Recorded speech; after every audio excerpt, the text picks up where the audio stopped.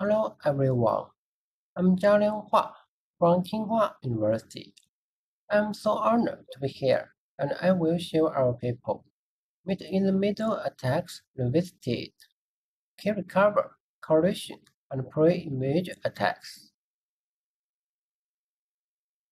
Firstly, I will introduce some backgrounds. Then, I will explain automatical MITM key recover attacks and its application on scanning. Next, I will describe exploiting nonlinearly constrained neutral words in MITM attacks.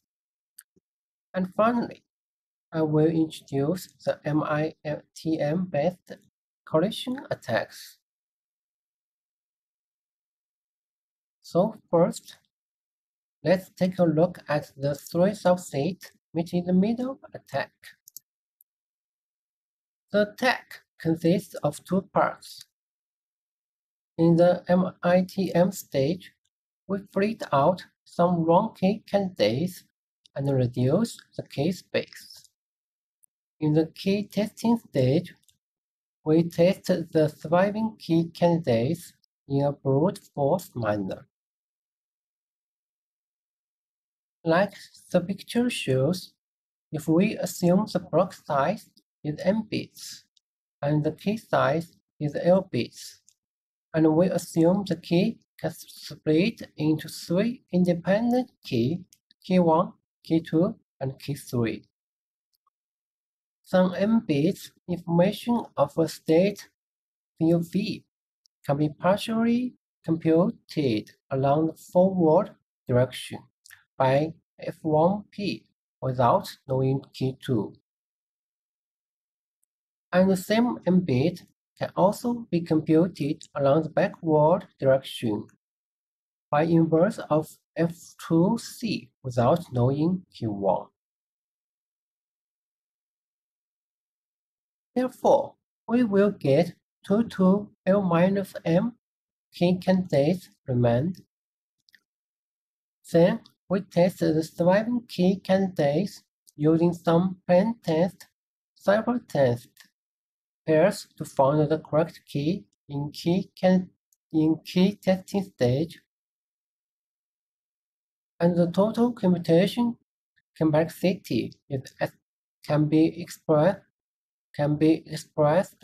by this formula.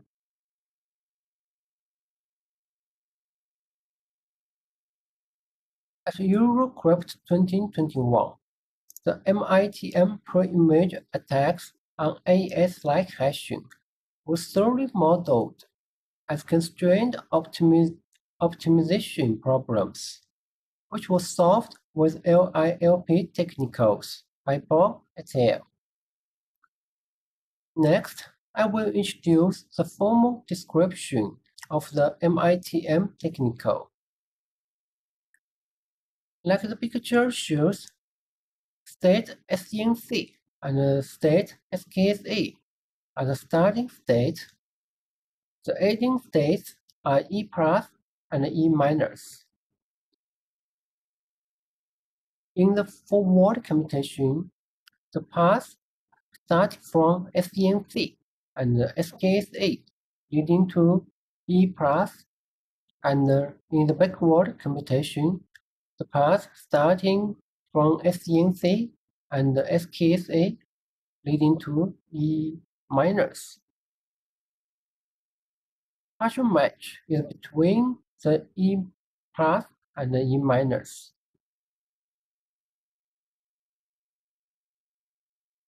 Moreover, the cells of starting states are partitioned into different subsets with different meanings. Neutral words of the forward computation are denoted as the red and blue cell. Neutral words of the backward computation are denoted by red cell, and the no constants are denoted by green cell. Besides, there will be unknown words in both the forward and backward chart, denoted by red cell, denoted by white cell.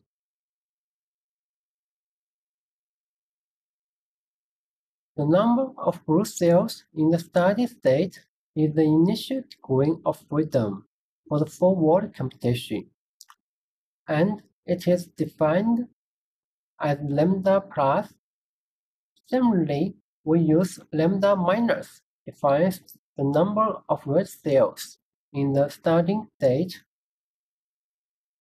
In forward and backward computation, the DOF will be consumed. We use sigma plus and sigma minus to represent the accumulated DOF consumed in forward and backward check, respectively.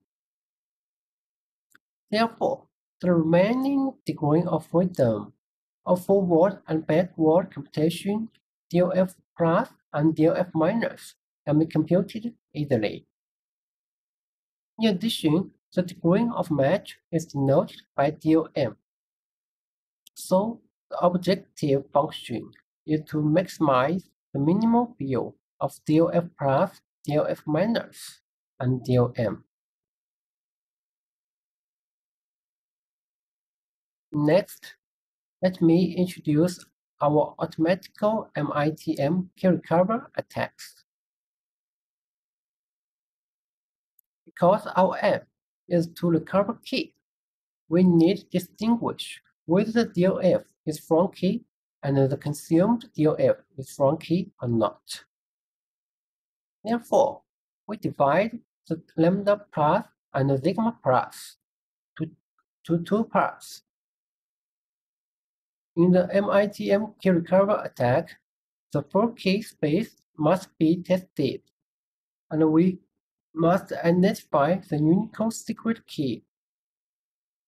Besides, in the key recovery attack, we prefer not to exhaust the full codebook of the targeted cipher. Therefore, the degrees of freedom from SKSE cannot be depleted, while the degrees of freedom from SEMC should be used up. And there is at least one green cell in the plain text state. These conditions can be represented by equations like this. Next, I will show how we use our MITM key recovery attack on scanning. Let's briefly recall the structure of scanning. Like the picture shows, scanning bases on the Twinkie framework. We apply our method to scanning N, 3N. The version with an n-bit block size, a 3n-bit key, and a 0-bit tweaky. Each round, the state is updated with 5 operations: subcells, and constants, and round tweaky, shift rows, and max columns. And the key register is arranged into 3 4x4 squares, denoted as TK1, TK2, and TK3, respectively. Then I will show how to build the MILP model for founding MITM attacks of scanning N, 3N. Objective function. The objective function is to maximize the minimal value of DOF plus, DOF minus, and DOM. For the starting states, we have to know the number of blue and red cells. So we introduce alpha and beta for each cell in the starting state. Alpha equals 1 if and only if the cell is blue, while beta equals 1 if and only if the cell is red. Then we can compute the number of blue cells by add all the value of alpha. And also, we can compute the number of red cells by add all the values of beta.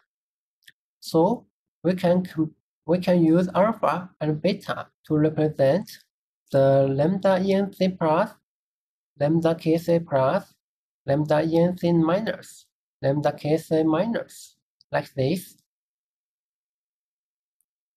For the ending states, we assume this matching only happens at the max columns. So each column of the ending states E plus and E minus are linked by the MC operation. We can enumerate all possible patterns and convert these local constraints into linear inequalities using the conventional computation method. In computation passes, we build rules for XOR, ART, and MC. I do not describe the rules in detail here, because the time is limited. Besides, we should add the constraints which mentioned earlier.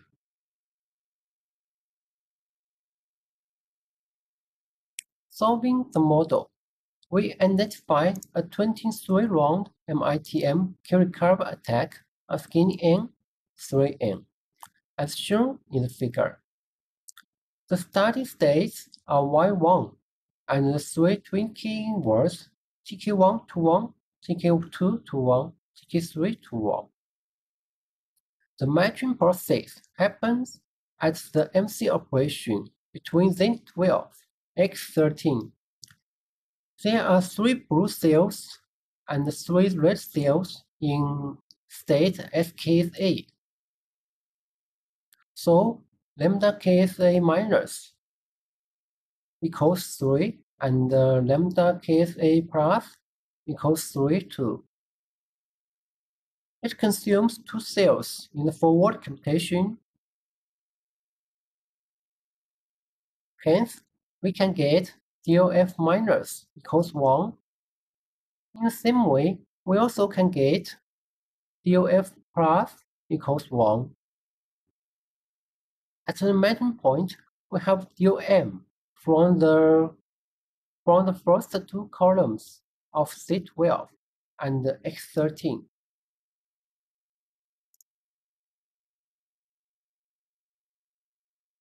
This is the algorithm of 23-round carry-curve attack. We do not discuss the details here.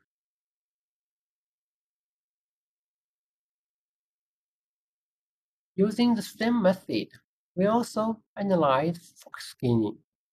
A summary of scanning and Fox scanning is shown in the table.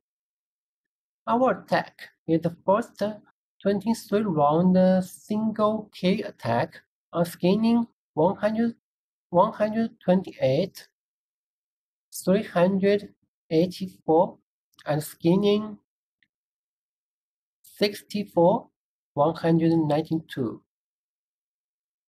And the memory needed in our attacks is so small.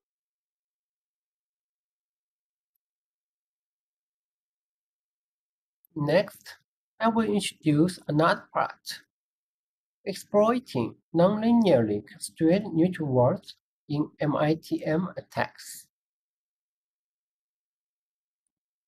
In MITM attack on scanning, we have to solve 2 systems of equations in order to compute the allowable values for the neutral words. In the attack of scanning and previous MITM preimage attacks, the 2 systems of equations are linear, so it is easy to derive the solution. However, we encounter many MITM attacks with nonlinear constrained neutral words, and there is no efficient method for solving them. We present a table-based technique to solve the problem. The algorithm shows here. Moreover, we can apply the technique to the MITM preimage attack, and the time complexity is not increased.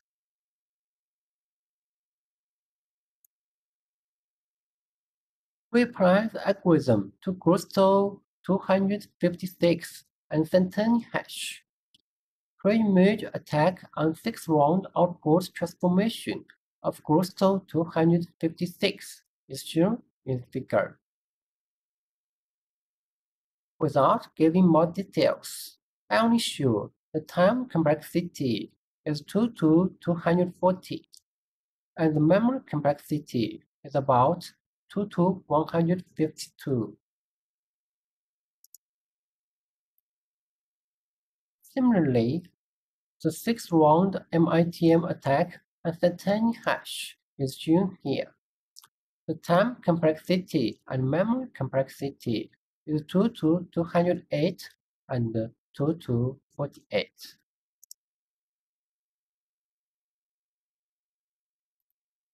Finally, I will introduce the last part of our paper, MITM-based collision attacks. We call an algorithm a T0 partial target preimage if it can produce a message whose hash field is a random element in a given subspace.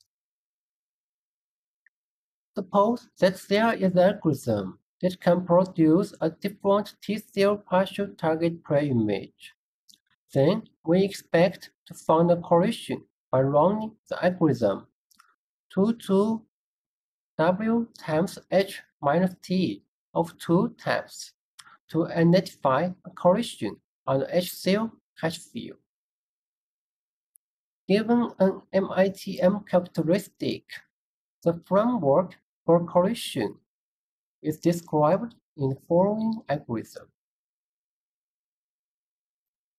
We do not describe the algorithm in details as well.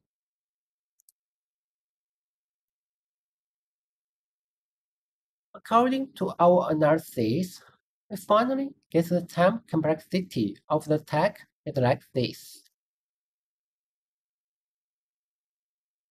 So in the model, we need to maximize the minimum field of DOF plus minus T of 2, DOF minus minus T of 2, M minus T of 2, and T of 2. To determine the degree of match, we consider two situations according to the position where the matching happens. If the matching point is placed at the last round, we found in this case we can ignore the coloring information of T.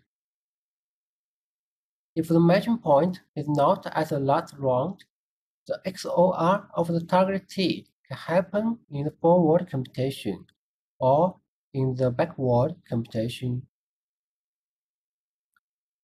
The yellow cells are prefixed constants. Like the figure shows, we found that we can regard the yellow cells as green cells in the rules of XOR.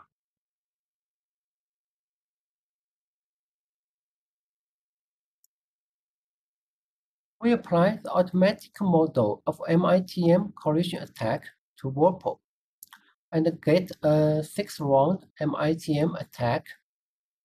As shown in the figure, the time complexity is about 2 to 248, and the memory complexity is about 2 to 248.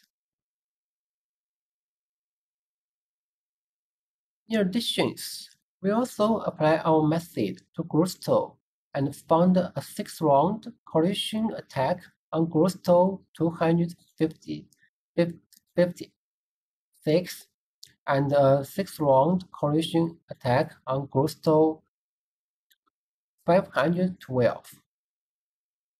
The collision attack on 6-round Gusto 258 is shown here. The time complexity is 2 to 124, and the memory complexity is 2 to 124.